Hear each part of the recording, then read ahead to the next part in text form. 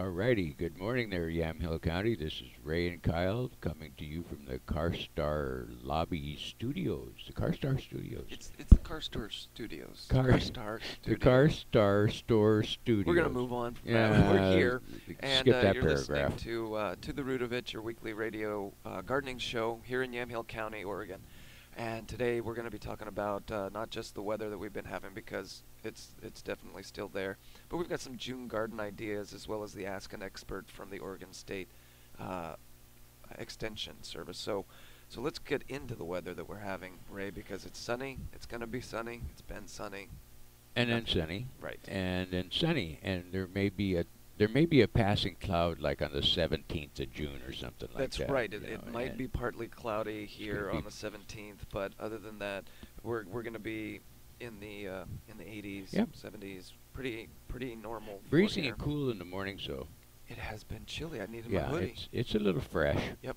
I mean, I can still be in my shorts, but I need the hoodie. Yep. Yeah. Well, that's how you know a real Oregonian is they wear boot socks with their sandals. You are definitely an I'm, Oregonian I'm an of Oregonian. the oldest Yeah. school. Cargo shorts and boot socks. Exactly. I'm good. Yep. So today here coming up, well, let's check out what Rufus is over at the Weather Cafe at ovs.com. He's got Rufus some real has- hope for sun lovers. It's kind of cool. He says for the next 2 or 3 weeks, we're looking at just the sun that we've been talking about. This is going to be perfect for the caneberries and the berry things that we're having. And then we're also, for the next couple of days, we've got cool marine air conditioning will be in full. What does that mean? Because it's not going to be so. Well, we have the weather phenomena here, and it's part of what makes Yamhill County such a cool little Mediterranean area. Is that when it gets really hot, sometimes it'll suck in from the coast this cool air with a little bit of cloudy overcover, and it's just enough to really make it comfortable Yeah.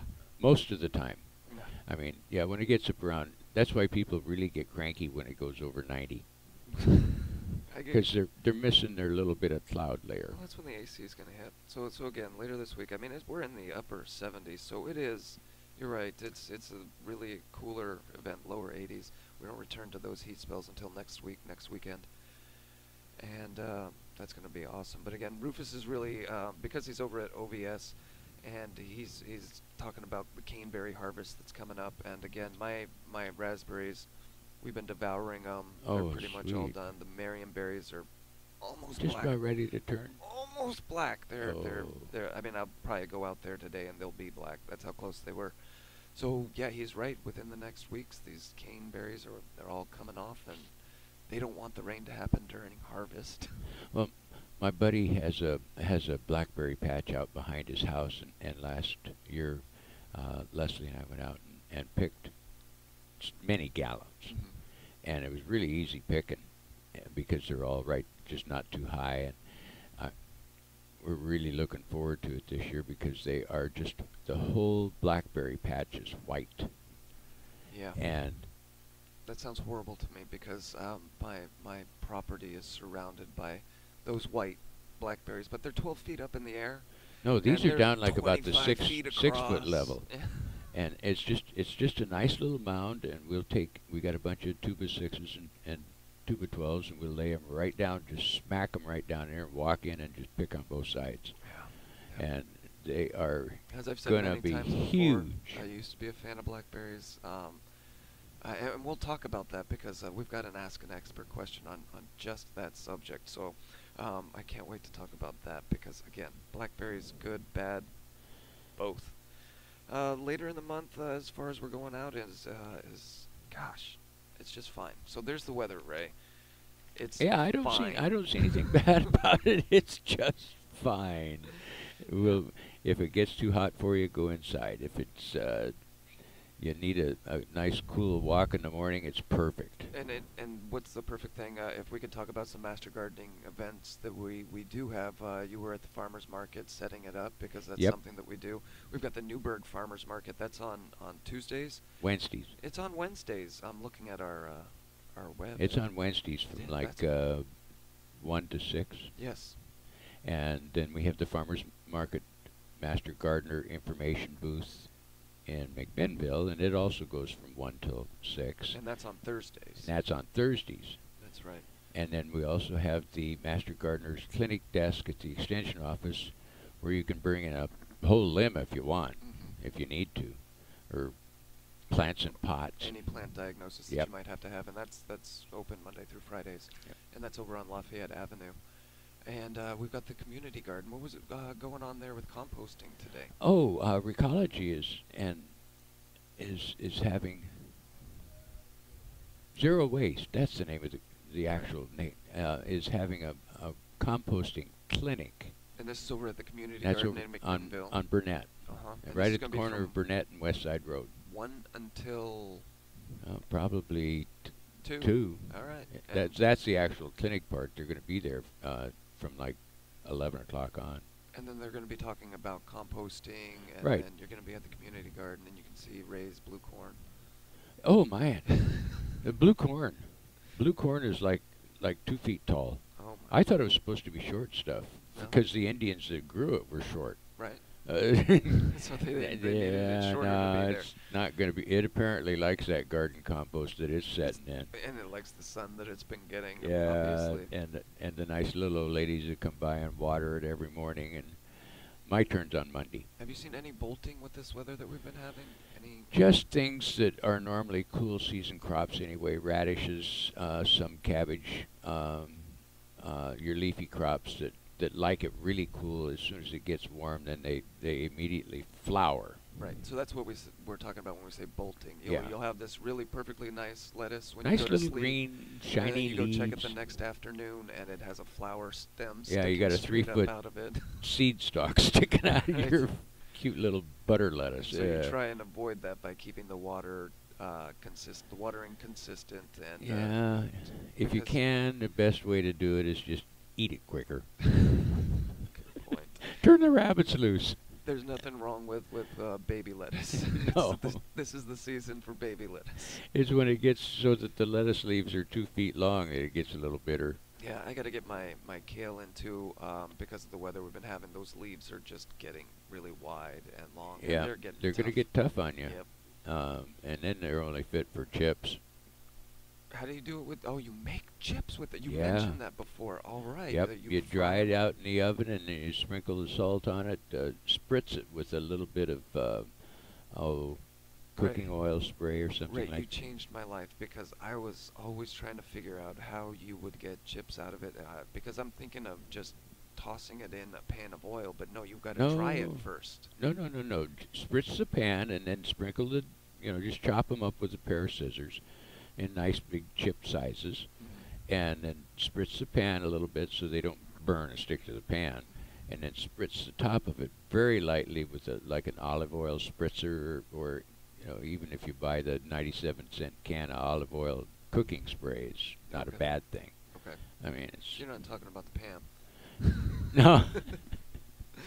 Not that greasy right, stuff. Okay, good. So we're actually the talking olive about spraying oil olive stuff. oil on it. Good. Yeah. All right. And then you lightly dust it with your flavoring, and you can use salt, pepper, garlic spices, any crystalline spices that you like. They make butter flavored Pam. They do. If you No, we're sticking with the olive oil and the salt. No, you're Stick changing with the olive my oil. mindset, because I am thinking of deep frying kale, but no, you put no, it in and that dry it then out. it just it just turns into mush. Right, exactly, it does. Yeah, And that's I'm like, what am I missing in the process? People fry stir kale. fry. Good. You got green slush is what you got. That is exactly what happens. So But- what else do we have going on in the garden? We're avoiding the bolting and the consistent watering. Consistent watering, water from the bottom up. Now is not the time to be using overhead sprinklers on your tomatoes and things like that, because that will promote the Mildew. molds and mildews. We Yeah. discussed that last week. Right. Soaker hoses are the most efficient. And that was hard for me this week because the whole time I'm watering my cucumbers, I'm thinking it's hard because those leaves are everywhere. You can't get just down to the ground of the plant at any point. I had to maneuver the hose in such a way, because I'm not using a soaker hose, in such a way that the splash was mitigated. Well, yeah, if you turn the pressure down just a hair, Thanks, Ray. Yeah, I had considered you're that. not putting out a fire, boy. Right. No, I did that. But thank you. But it was hard to take our own advice when I was doing this with it. I But I think know. I did mitigate it. But I'm gonna come back from vacay this week, and I'm gonna have Who's just going to wait. water when you're gone? Well, I Is have a Celeste know where the family. valve's at? I'm hoping so. I have a lot of automation involved in it, but she has the front area in front of the house. That was her designation for the past 2 years, and she's really taken it on this year. So she's good at watering that. But having doing both the watering the front yard and the garden for the That's a past lot of 4 years, water. that was hard for me. So we'll Yeah. see. Well, I have faith in her. I have to. She's my wife. I've been babysitting a guy's garden, and well, they ran away to New Mexico for a few days, Right. and it's been lovely down there too. Same temperatures we've been having here. And I get out there and I find out that really all I got to do is turn the valve on. He's got nice little timers on it. We dream about that as master gardeners. We Yeah, just dream of open a day. couple of valves, drink my coffee, stand there and watch everything happen, and give it half an hour, and then you shut the valves off and drive away, and you're done. Gosh. It's it's got a really And cool system. There's not that one pot that you have to then hand water. Well, yeah, There's- there is okay, one hanging okay. on the back side of the There you go. garage, and it's filled with impatiens and some other little cute plant. Mhm. I didn't really, but it's in a very small hanging basket, so it But needs that's to my be. problem is every time I think that I have the soakers set up and the ability to not have to hand water anything, I'll go and I'll buy another plant that just has to sit in a pot, and then I'll buy and then those require hand watering, and I'm still spending 30 minutes to an hour a day Yeah, watering. It's- I do have to drag the hose over to one lone daisy that's still in the gallon pot, and it's Right. sitting over in the shade. And apparently, it's been sitting there for a couple of weeks because, 'Cause it didn't grow. oh well, it's grown, it's bloomed, the daisies are done. It's time to whack it off, put it in the ground, bury it, or Wow. recycle it or Because my something. daisies are just now starting to push up. Oh no, this little sucker, it went boom, Oh, wow. and it's We got a break coming up, Yep, Ray. yeah. Let's yeah, we do. Let's take our first break. This is Ray and Kyle with To the Root of It at 1260 KLYC Radio. We appreciate you stopping by this morning. We're streaming on Facebook if you want to yeah. check us out on there. And we're coming to you from the CarStar studio here in And McMinnville, we're sponsored by our favorite dirt people. over there at Recology, Northwest Yeah, Recology. Northwest Greenlands. Bless their hearts. That's right. You're listening to The Root of It right here on KOYC.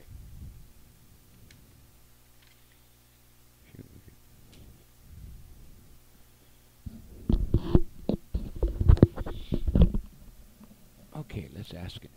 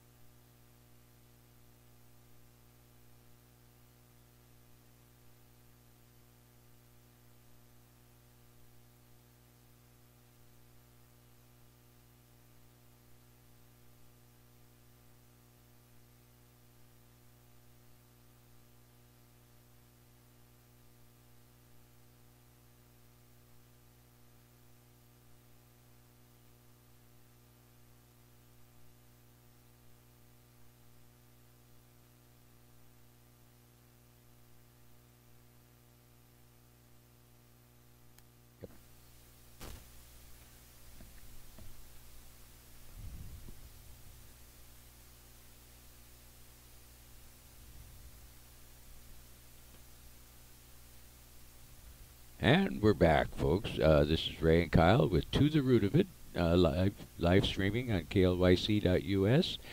And We're also on Facebook. we're also on Facebook. And then you can catch it. If you happen to miss the whole thing, you can always go to YouTube and That's find us at KLYC Radio. That's right.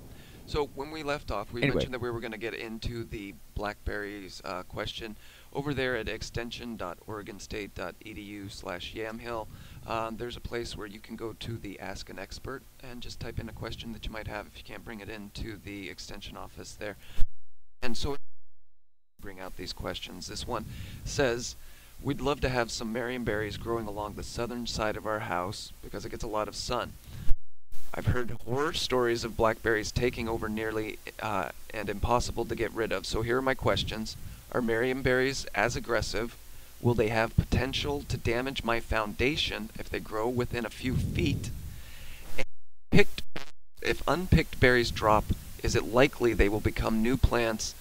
And will they spread over time or remain pretty compact? This is a perfect question. This is the one Master Gardener wrote it. Yeah, it is. And these are all pretty valid questions. And actually, this person really thought out what they were going to do, which is called garden planning. Yeah, exactly. It's something I don't particularly participate in. So essentially what they want to do is they want to take marionberries and want to have it close to the house, but everybody was telling them don't do that because they'll get out of control and you'll never be able to get rid of them, which is true for the Himalayan blackberry, which is an invasive species.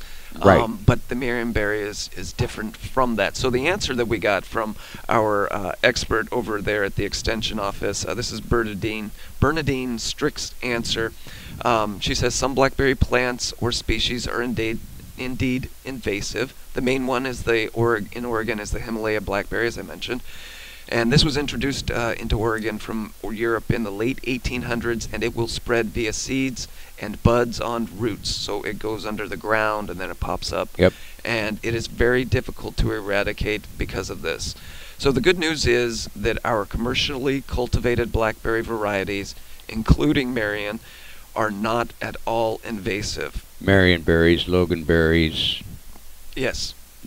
And these are trailing types of blackberries because they go along the grounds. So, right. So they do not readily produce new plants from the buds or on the roots. So they're not traveling underground and then popping up. So they don't go as far. Marionberries. Right. They're more of an actual caneberry, like a raspberry or something that grows at a little clump but the vines themselves will trellis very nicely and will stay there. They won't run up into your attic and then head over to the neighbor's house. And the roots won't grow down into your foundation or anything like that. So counter to what I was thinking, it's okay to do these. And another reason is because these marionberry seeds, they don't germinate very easily.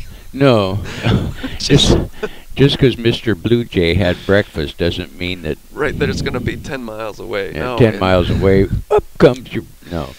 Which was another interesting point. The marionberry, the seed, whereas the raspberry or the blackberries, those seeds drop, bam, you're going to have a dozen blackberry bushes sprouting from there. So well, most of our commercial blackberries, and they are a member of the blackberry group, correct, yes, blackberry family, but they've been hybridized and they've been cloned and reprogrammed, if you will, so that they maintain some of the blackberry characteristic in the trailing vine, but they've kind of eliminated the whole living by pod underground thing. Right, and the difference between the blackberry and the raspberry is that white little thing when you pull off the berry, whether it comes off or not. Right, there's blackberries and there's raspberries, and if you pull off the berry and it's got a little cap where it was glued onto the plant, that's the blackberry. And you're right. If it's hollow, then you've got the raspberry. Exactly. And to speak to your point about the cultivation of the blackberry here in Oregon, they've grown the Marion in Oregon since 1956. There are no wild Marion to be found anywhere. Not yet. No, this type of blackberry is thus very safe to grow near your house and foundation.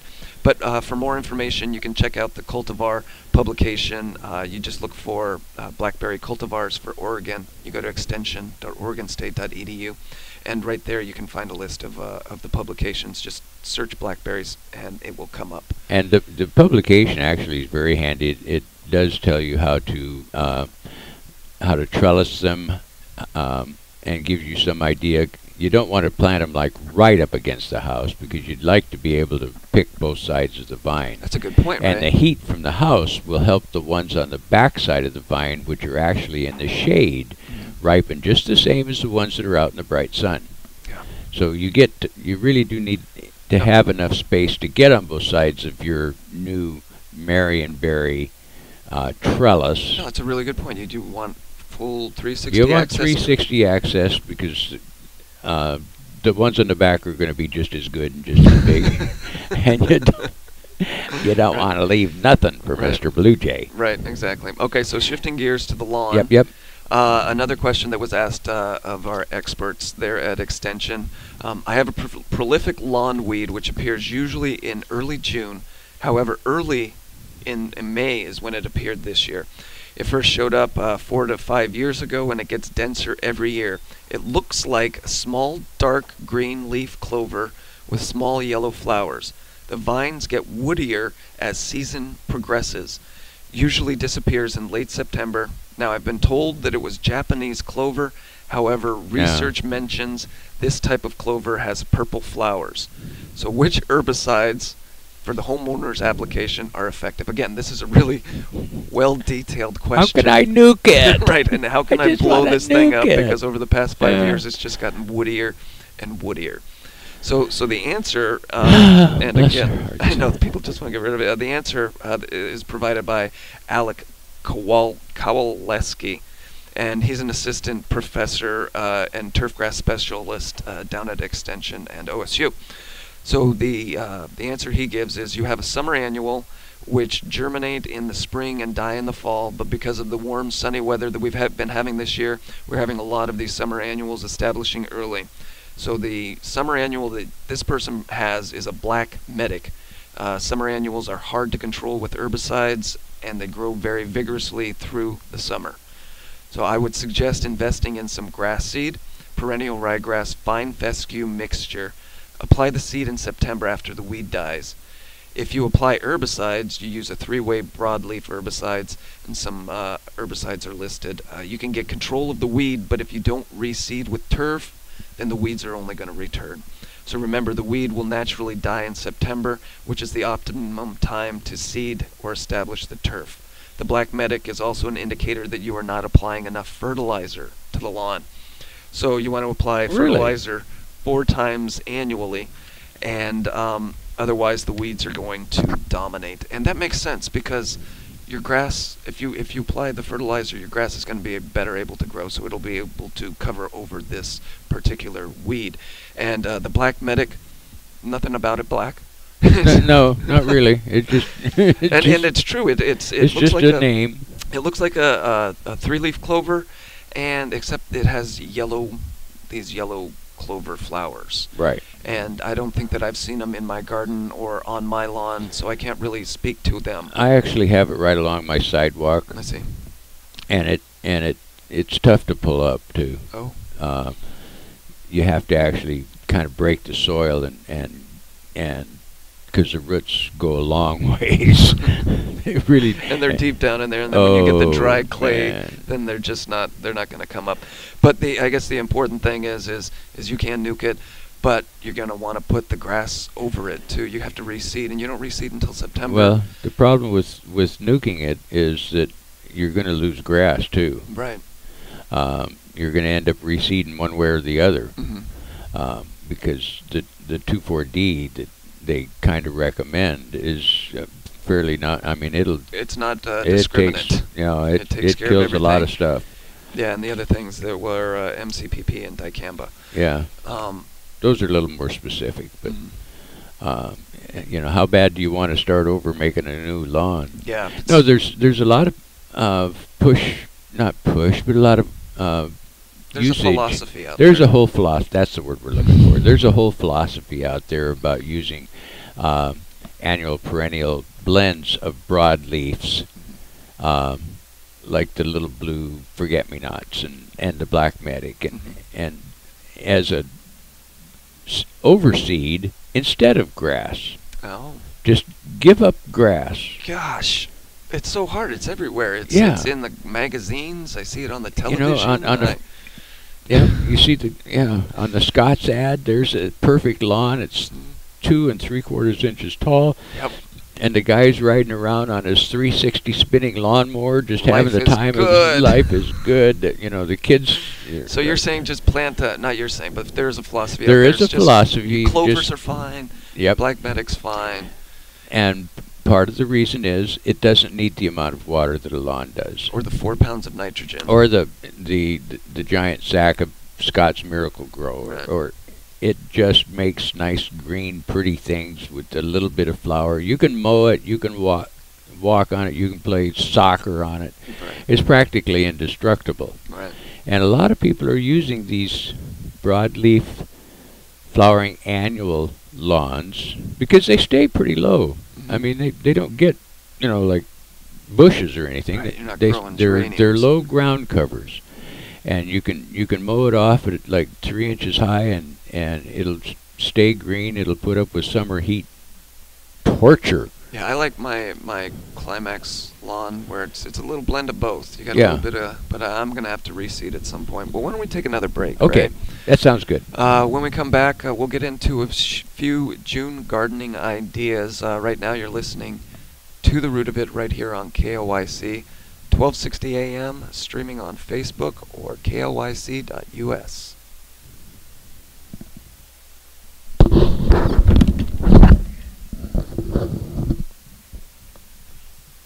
Do you have your phone?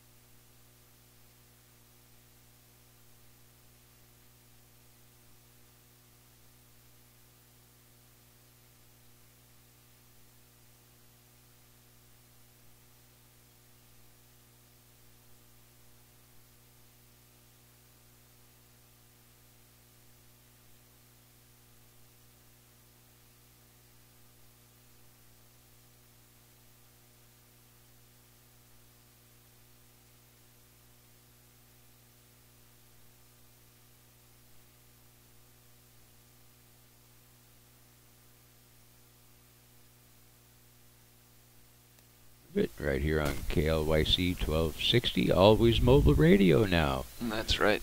So we were talking about some lawn care and some things that you can be doing, but we've got some other June garden ideas that we can go ahead and get into, because this is apparently a good time to check out clearance sales on garden supplies and plants. Well, the stuff that came in April. In April is already dead at the store. But the garden supplies also is a good thing to look at, because they do have the overstock and they're refilling. And so pull out lettuce that has bolted. We talked about that. That's an incredible good one. Once it goes to seed, it ain't going to taste good anyway. That's right. And they actually, there's a suggestion that says do not buy sickly and leggy plants. If a plant looks healthy, it usually is. But you and I are of the opinion that we can cure any plant if it's the right plant that we want to have. I know I can make it happy like it, like an ex-wife.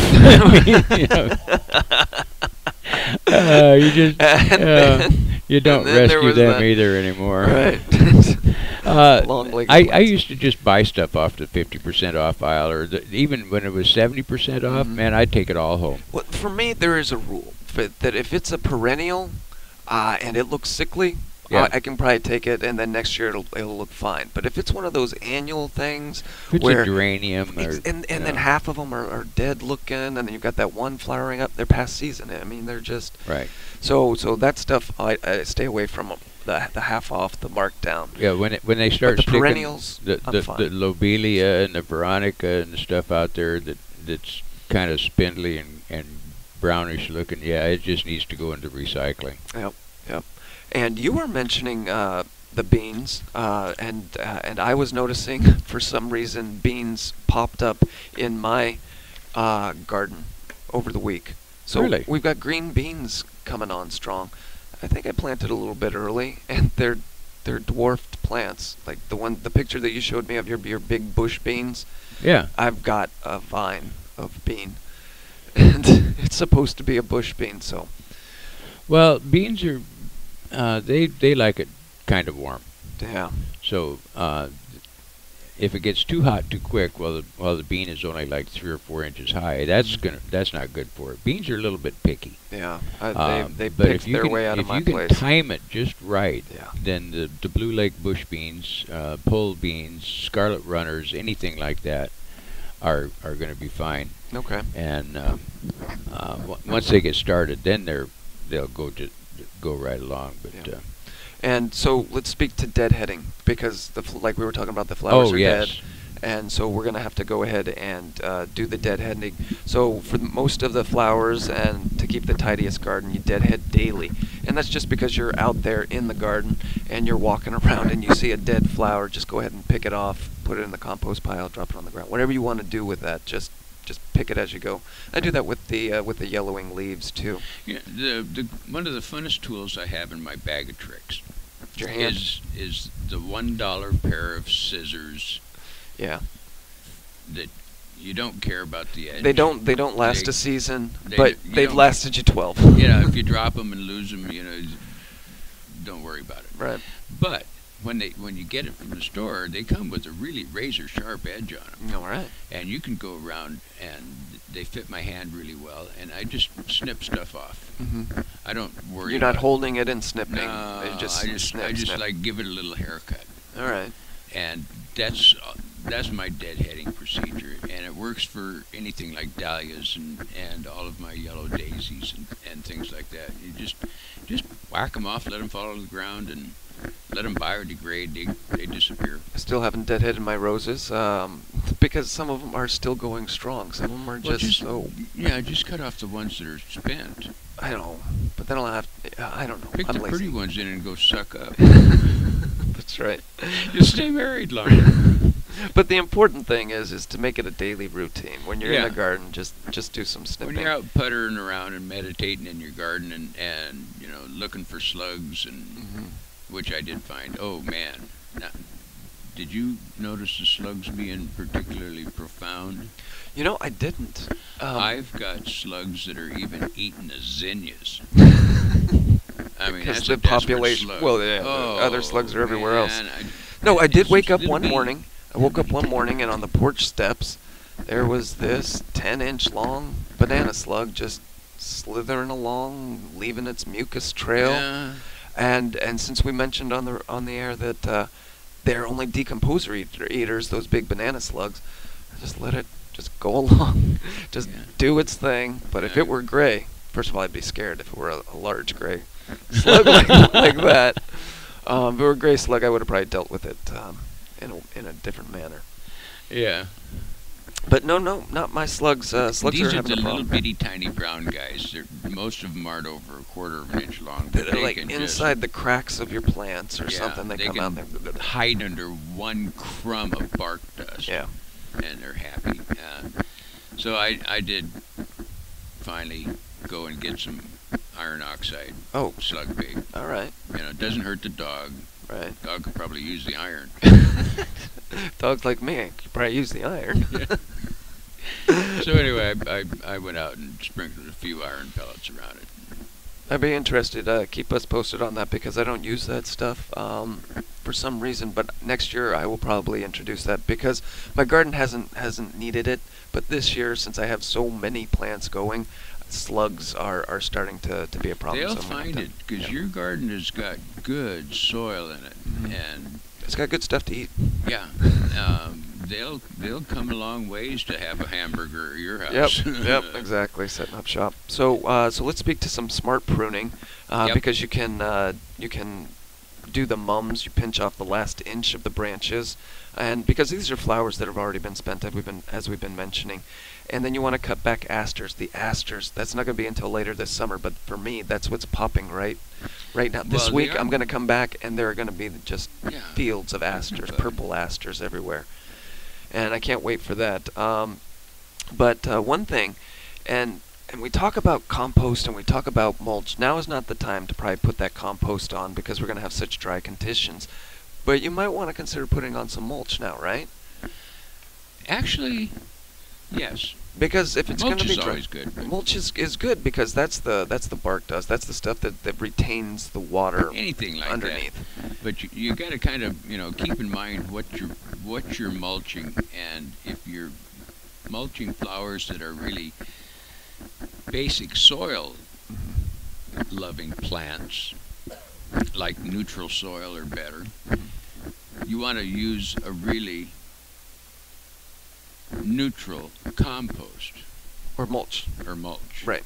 And that's why I love the stuff from Northwest Greenlands. I mean, I put it on. You get it by the yard, truckload. right? Exactly. It breaks down. It stays neutral, and I got to show you some plants one of these days. Them suckers were mowed off, just mowed flat, and then I covered them up with that stuff when we went away. Mm-hmm. I got the happiest iris and echinacea and coneflowers, and the dahlias are like so tall. Yeah. Well, for And me, I haven't put any fertilizer or nothing on them. Well, for me right now, putting on the mulch, and that's what I'm going to do within the next 2 weeks. I got to throw on the mulch. It keeps the weeds down. There, you've covered the them weeds under with control. inches of black darkness, and they can't grow it. They're not growing up out of that. When you water it, it will help hold moisture, so you don't have to water as much. Right. And like you say, it keeps the weeds pretty much out of sight. Yep. And if a weed does get started on the top of it, it's easy to pull it up Mm-hmm. because it's probably a weed came from the top, like the aforementioned bird flying by. Yes. They have these little super fertilized seeds. Pellets. Yeah. Droplings. It's a good time, and we mentioned this, and we'll mention it for the next 2 weeks probably. Put in those tomato cages. They're gonna grow. If your tomato plants aren't out of hand already, they probably will be this week if you put them in when we suggested. So those are things that you want to do, and then you want to keep an eye out for the aphids right now because they're sucking things. Yeah, and for those, just a good horticultural oil or insecticidal soap is plenty. Or the garden hose. And If the it's garden not hose. on, you don't really have to go on cubits. totally nuclear on them. Right. Right. And look at your bulbs, your early spring bulbs, your tulips, crocuses, daffodils, anything that came up in April and May. Wait till the leaves are starting to turn brown. Really? And then Because like when that I think means of the irises all- have all fallen down and they're splayed out there. yeah. I just want to rip Well, them now up. you can. Yes, now you rip them Yeah. up, so I don't have to wait Once until they're the brown. leaves are spent, then all the nutrient has gone into the bulb, and it's just Ah, fine.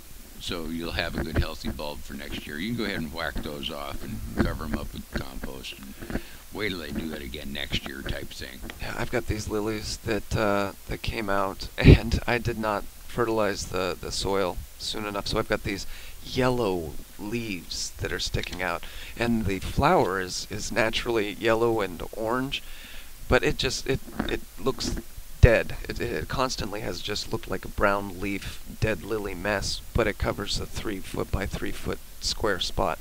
So I didn't take care of that. Gonna have to throw some compost on that. That's my gardening lesson.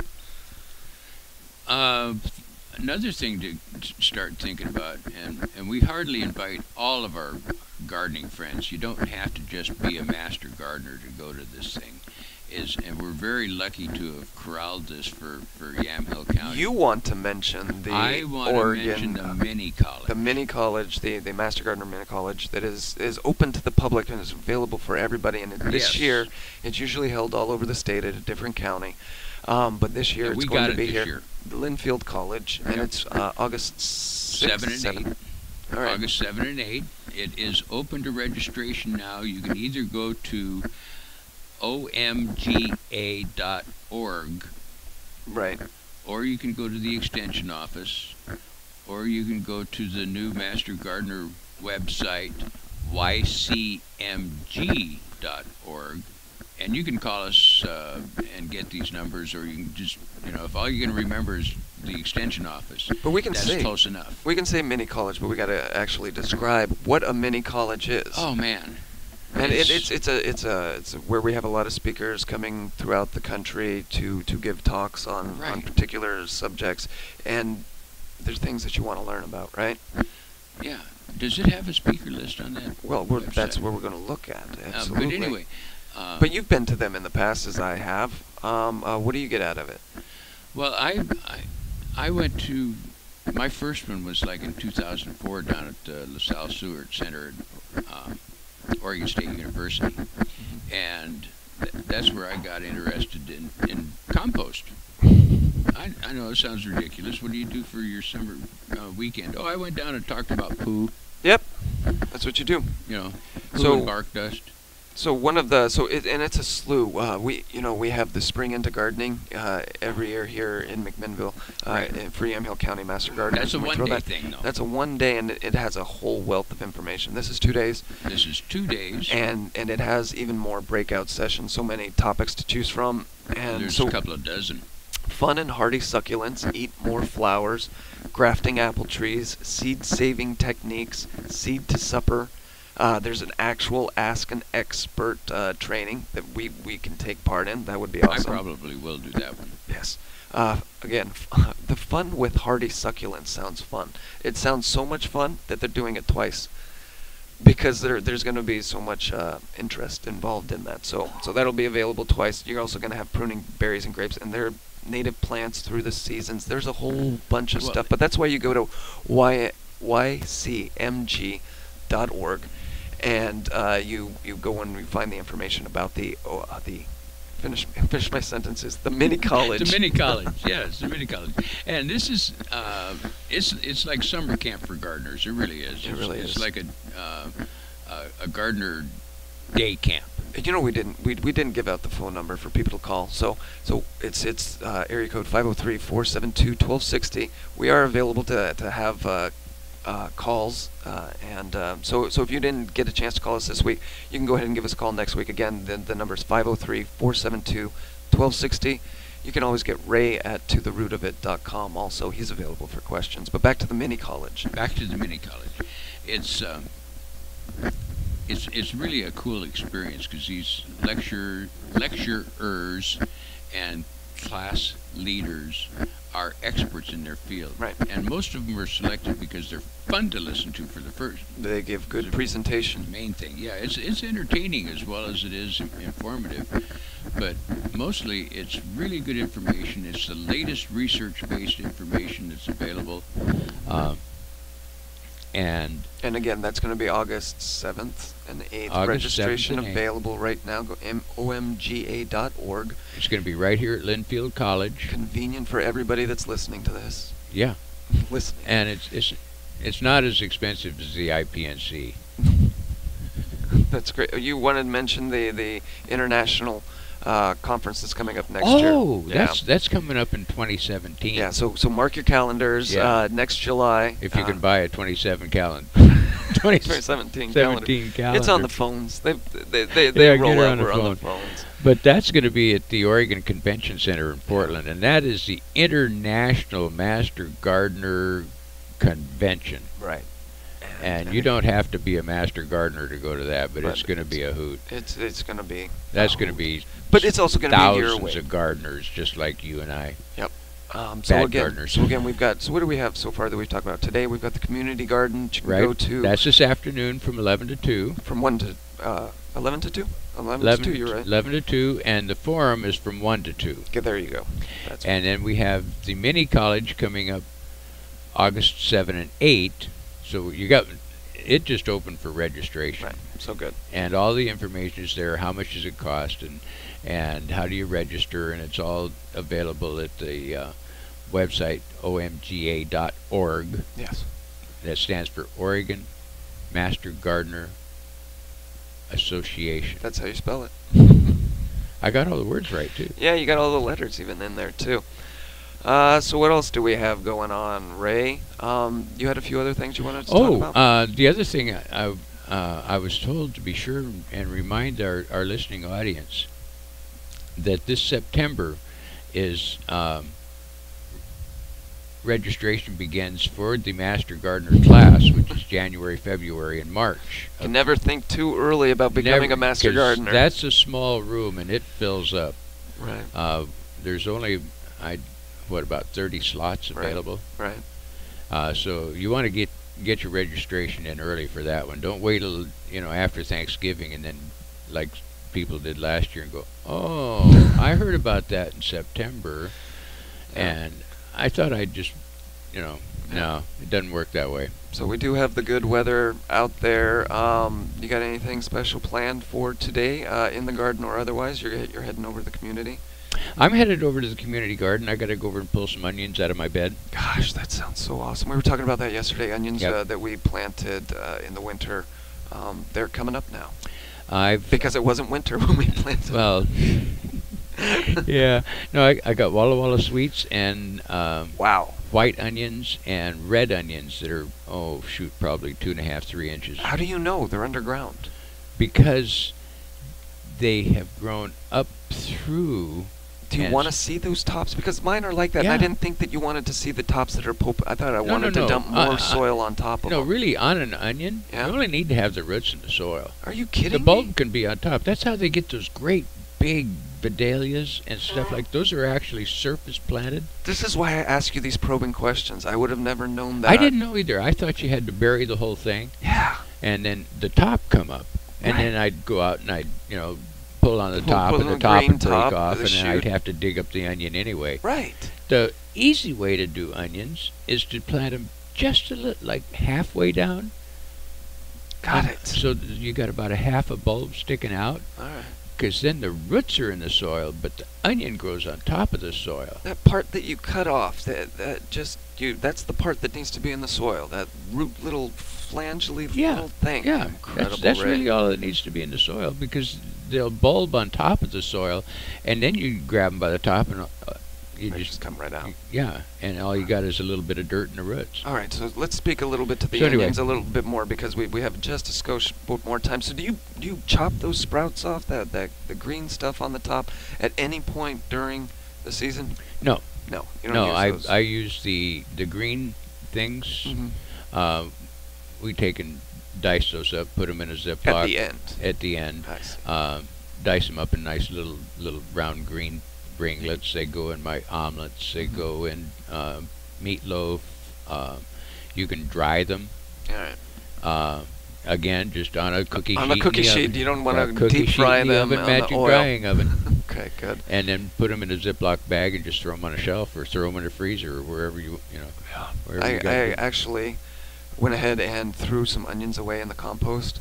It's kind of a mistake, because I don't think I can eat those onions that have grown in the compost, because they are there now. And not only that, but those green stems are about 3 feet tall, and a flower has started to get from this. So I figured that I'd get onion seeds out of them, maybe. Before we go, Yes. one Sure. thing.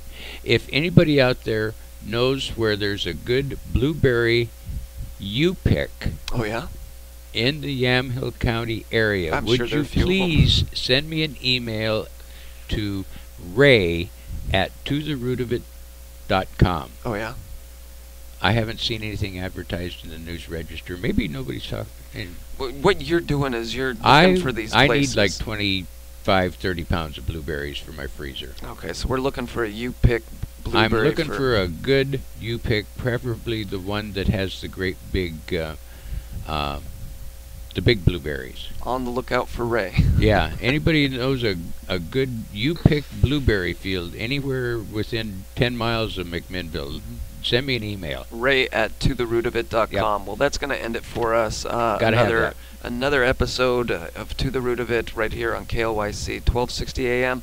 If you missed any of it, you want to catch the rerun, it is up there on YouTube. Just search To the Root of It KLYC and today's date. There it should be. Within an hour after this show. Ray, thanks for stopping by here at the CarStar studio. Well, thank you for stopping by, and we thank Dave for setting up KLYC Radio here at the CarStar studio. I'm going to go to a garage sale